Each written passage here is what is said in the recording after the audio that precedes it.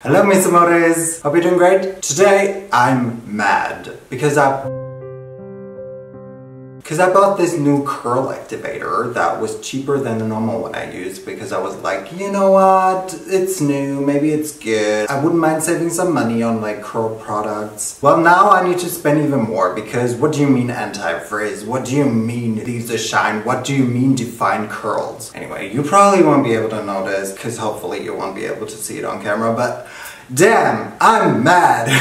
I feel like in Germany, especially well-known brands, they just have no idea how to make curl products, and there was probably not a single person with curly textured hair in that room developing that product, testing that product even. Maybe it works in straight-haired girlies, but anyway.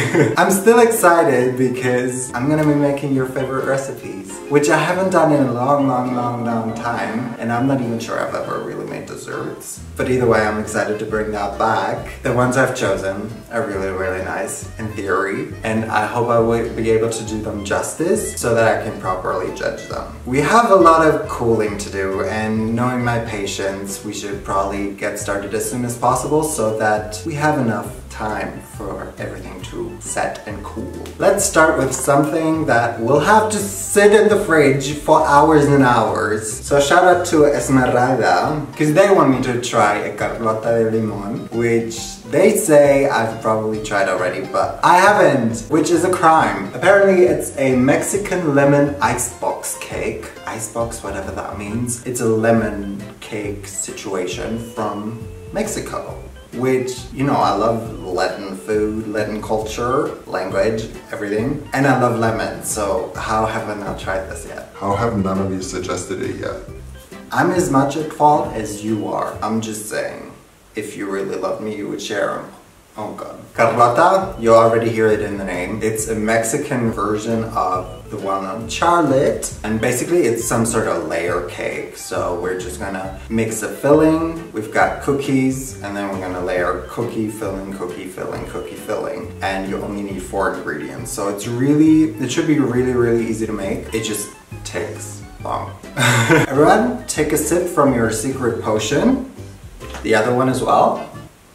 And then let's get started. Here's what you need. Tell me what you need. 426 milliliters of evaporated milk, 1 can of sweetened condensed milk, around half a cup of lemon juice, or more to taste. Obviously, I'm opting for more. And then about 570 grams of Mexican Maria cookies. Galletas Maria. I had to order them. This is what they look like. So cute. They kind of look religious. Oh yeah, quite tough. Yum. Yeah, I mean they're similar to our German Leibniz cakes, just that they're tougher and there's more vanilla in these, I think. They have a bit more flavor and they're a little sweeter. But I feel like I could have gone with the cookies that I find in our supermarkets instead of spending way too much money on these ones, which are probably super cheap where they're from. But obviously they're not from here, they're imported. Great song. Oh, by the way, all of these amounts were for half of the recipe. This recipe should be pretty foolproof. In a bowl, you're just gonna whisk together the 2 types of milk and the lemon juice until, what does it say? The mixture is thick and smooth.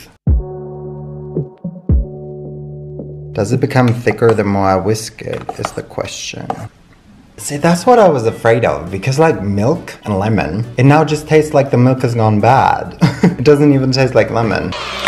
I don't know if it's getting thicker, it's just kind of everywhere in this room now, so I needed to stop asking me for shit. Guess this is thick enough now because, yeah, nothing's really changing. Now line a glass bowl or trifle dish. I don't have a smaller one than this. This is gonna be too big. Usually, apparently, the Carlota de Limon consists of 5 layers. Ours will have less layers. I used to like that they're round, but now I kinda hate it because that kinda sucks. Damn, they're really not made for this trifle dish. I think I can just layer them a little. I mean, I could also try and like cut off a corner. I could bite one off actually. There you go. That's nicer. And then we can even put that in here. Excellente! Now we're gonna wait. We have to cover it with a cream, guys. A generous layer of the milk mixture. Oh, I think I can take some off. feel like I'm making lasagna. Let's hope we have enough to cover it. We should. Do we end with a layer of cookie? I forgot. Of the milk mixture. Okay, now I'm gonna cover this with probably cling film or so and refrigerate it for at least 6 hours or best overnight, it says. I mean, I only made half the recipe, so theoretically 3 hours should be enough, right? I just feel like I didn't add enough lemon because there's no way the lemon is gonna come through. Quarter to 2. We're gonna try it now. It's basically been 6 hours. This is what it looks like. It doesn't look very pretty. I won't mind if it tastes good. Maybe you can just put some lemon zest on top or so. We're just gonna dive in. See, this is set. This is the saddest thing I've ever seen. Look at them layers. It lacks in color, it lacks in presentation, but all we care about right now is the flavor, because it's just me. Also, how have I made half of the recipe and I'm still left with all of this? Cheers, guys. I would not have expected these flavors at all. I can't even explain it. It doesn't taste like lemon. There's like a hint of something sour, but I wouldn't even know it's lemon. This tastes very rich, but like in a very homely way. It feels like a hug, you know? I would want some like fresh fruits with it or so, but I could eat a lot of this. I didn't expect it. I wish I could explain what it tastes like. No, it just tastes good. My reviews suck. If you want to hug someone but don't want to touch them, make them this. That's all I can say. I hope we continue this video like this.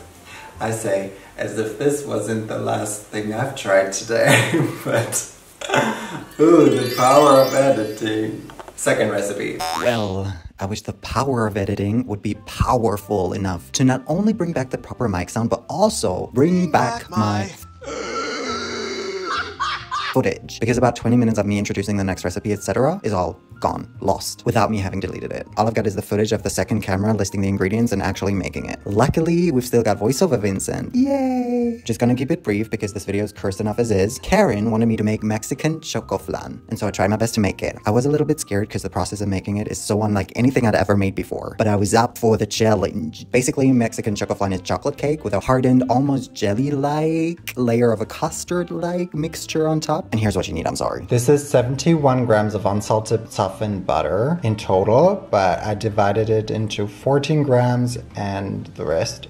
This is half a cup of dulce de leche. You can also use cajeta, 180 grams of all-purpose flour, 35 grams of unsweetened cocoa powder, 414 milliliters of sweetened condensed milk, 236 milliliters of whole milk, 354 milliliters of evaporated milk, 3 large eggs, and actually 4, but I can't find the other one right now, 112 grams of cream cheese at room temperature, a quarter of a teaspoon of salt, a teaspoon of baking soda, and a teaspoon of distilled white vinegar, and 1 tablespoon of vanilla extract, and lastly, just some hot water. We actually have the extra tablespoon of butter just to grease the bun pan. So, I guess we're gonna go in. That's a lot. I definitely would not have used this much, but okay. Now, we pour in the dulce de leche, and then we set it aside. By the way, you can also make dulce de leche yourself. Apparently, when I looked it up, I actually have seen a recipe which made me really curious because it just got rid of like the packaging paper from a can of condensed milk and then placed it in hot water for like 2 hours or so. And apparently then it caramelized on its own. And when you open it, you have dulce de leche. That seems crazy to me. Okay, there we go. Moving on. Set that aside. Maybe that is why I introduce him to, okay. Now, in a bowl, I forgot sugar. You also need 150 grams of granulated white sugar. Beat together the sugar and the remaining butter until it's creamed. It's been creamed, everyone! And of course, in a separate bowl, mix together the flour, the cocoa powder, the baking soda, and the salt. Then we add and mix until combined. Should have sifted the cocoa powder, but anyway. Anyway.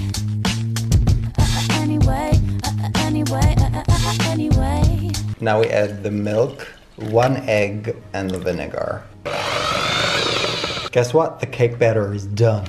1 egg is not a lot, is it? Now, for some reason, the other mixture we're supposed to make in a blender. Whatever you want. Wow, what a great view. Add the evaporated milk, the sweetened condensed milk, the cream cheese, the vanilla extract, and the 3 remaining eggs.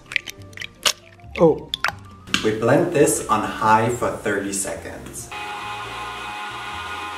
Ah, that's it already, guys. Now, bun cake pan. We pour the cake batter and then spread it evenly. I feel like maybe mine should have been more solid because it's very liquid.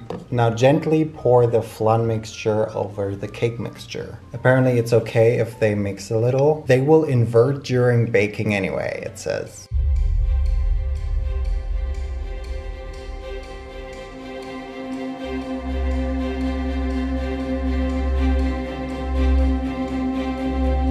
Will they? I feel like they're fully mixed now. I trust. Now we cover it with aluminum foil. You need a roasting pan, but I don't have a roasting pan. I'm just gonna put it in here because we're gonna need to pour about 1 inch of hot water. It doesn't have to be boiling. Hot water from the tap is enough in there to create a bain-marie or a water bath. 1 inch in centimeters, 2.5. We place it in the center rack and then bake it for about 1.5 hours or until the surface of the cake is firm to the touch and toothpick inserted into the cake comes out clean. Afterwards, we're gonna have to let it cool for about an hour to room temperature. I'm nervous. Everything is working in my favor. Everything will turn out great. The universe wants me to drink coffee. Hello. I hope you don't have to pee because you can hear the dishwasher in the background because it lied to me. I put it on for 1 hour and it's, like, honestly, it's almost been 2. What else has lied to me? This bitch. Because it's still not room temperature and it's almost been 2 hours. I've been patient enough, I think. I was wondering something. I was wondering, maybe, could I make you my baby? And we do the unthinkable. According to the recipe, you have to take a sharp knife, go along the edge just slightly. If all else fails, I wouldn't mind eating it out of this. Now we jiggle, then get a plate. Ah, it definitely came out. It came out. I'm gay. That worked! Now why isn't this white? I told you it mixed too much. There's still dulce de leche on the bottom, which we're gonna scrape out now. And then we can also put some nuts on top. We can dive in. We can eat it now. Mmm, softy. Ah, we've got layers, honey. Look at them layers. I mean, it's not really white. It looks so rich in person. And look, it jiggles. I'm gonna try both layers together first. Yummy. Mmm, wow, very moist. Now just the cake. I wish it was richer in flavor. I think it lacks a little bit of chocolate flavor. There's not enough cocoa in there, I think. Now the flan with the dulce de leche. Very sweet, but pretty nice. To me, there's always something about evaporated milk and condensed milk that kind of tastes a little bit spoiled, except for in tres leches cake. Damn, this is really good. I wouldn't mind another flavor component, but I don't know if it's nuts. I think just in general, this choco flan is really good and nice and like sweet. I feel like I would have loved this as a kid because it doesn't really have a lot of flavor dimension. It's just very sweet, but like the textures are nice. Oh, look, nothing ever happened here. Thank you so much for suggesting that. I can definitely see how this would be your favorite, especially probably with your family's recipe or so. It's nice for me. I'm not obsessed. Let's move on to the last recipe. Hey, I'm probably gonna cut it a little differently, but can you believe that we're on recipe number 3 and I have yet to try a single thing? I just think that's homophobic, but anyway.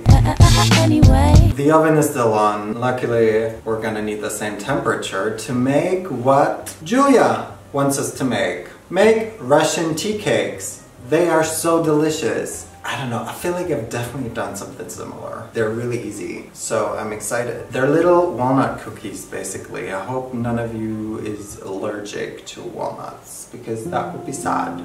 Here's what you need. 115 grams of unsalted butter, 1 teaspoon of vanilla extract, 120 grams of all-purpose flour, 23 grams of powdered sugar, 75 grams of finely chopped walnuts, I hope that's finely enough, and then more powdered sugar to cover them in the end. That's it already, guys, so let's get started so they can go into the oven right away. Take a bowl and cream together the butter and the vanilla extract. Toll gemacht, well done. Separate bowl, whisk together the flour and the powdered sugar. And add it to the butter mixture until just combined. Add the walnuts and mix until incorporated. Mixture may be crumbly. Girl, this is anything but crumbly. What do you mean? Should I add a little bit more walnuts? Well, I knew that it wouldn't change a thing.